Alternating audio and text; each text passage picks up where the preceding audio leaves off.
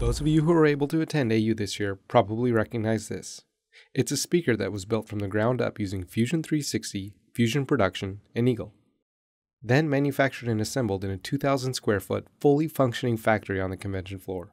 No small feat from a logistics standpoint, and not to mention getting the A-OK from the organizers. But to really appreciate the hard work that went into this design and build, we want to create a rendering of it where you can see the internals. Changing opacity in the modeling workspace is simple, and we've long since had the ability to alter those settings. We'll do this with the wooden casing and the front grille. Quick side note, you will not see the opacity option for externally linked parts like these rubber feet. So if you need to adjust the transparency, you'll want to break the links or use another approach. Anyway, this tip is all about how to use transparency in the rendering environment, so when we switch to that workspace, it's little surprise the previously defined opacity changes are lost. To fix this, you might try to right-click on the model and access the options like we did in the modeling environment. But you won't find opacity controls here. Why? Well, the rendering environment uses the material to drive the appearance.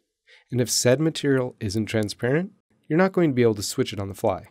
And even if you dig into those appearances and edit the material, you'll still be hard-pressed to find anything to change this, especially with a 3D wood material. But you can control pores, raise, ring thickness, and bump, all kinds of other options, which really makes this thing shine. I digress. To get back to a similar way it looked in the modeling environment, I might just try to hide the vent. But to make the enclosure transparent like I set out, we'll need to approach this with the material first. Let's set it to some sort of transparent material. Things like plastics, glasses, and others will work.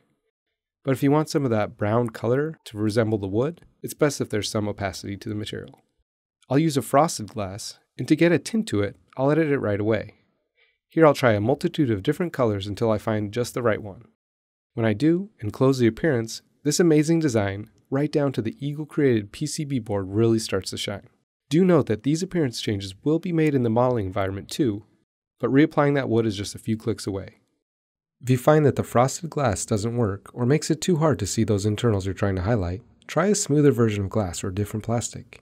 When you do, the new results might start to highlight another issue: distortions, depending on the curvature of your enclosure and other factors. If that's the case, edit the material, and because it's a transparent one, you'll find options specific to that.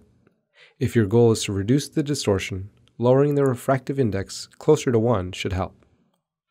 Every little change is helping dial in some amazing results. Thanks for watching. I hope that helps.